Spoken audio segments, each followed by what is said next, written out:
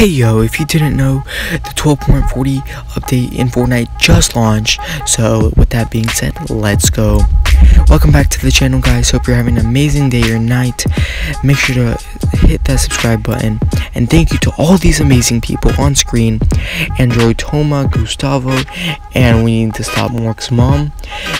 And if you want to join this list, make sure you use code TechWidget in the Fortnite item shop.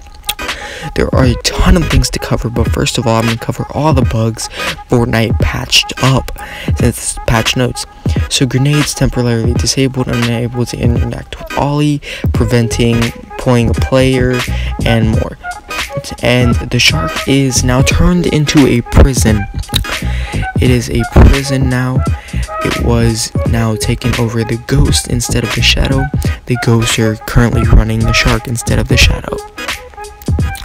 Next, we have the Deadpool key card. Is themed like Deadpool. It is not a regular key card anymore.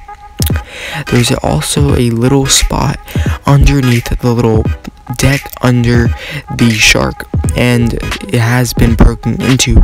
So this is the most likely where the ghost did their plan to take over the shark, and they did a very good job. It's already decorated, it's already nice and dandy, it looks very nice already. The vault is at the same place, so no need to worry, and the loot inside is the same amount. There's no more, there's no less. It just looks like less because it's more spread out. But I do not see any ammo boxes, which is a big no. But coming in number 2 on our list of the map changes, we have the Doomsday bunkers around the agency are now finally been able to go inside of.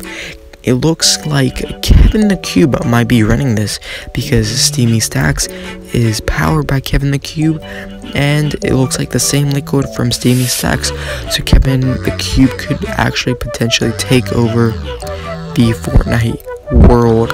I think this is the theory on the Doomsday bunkers and Doomsday overall. That is the live event, in my opinion.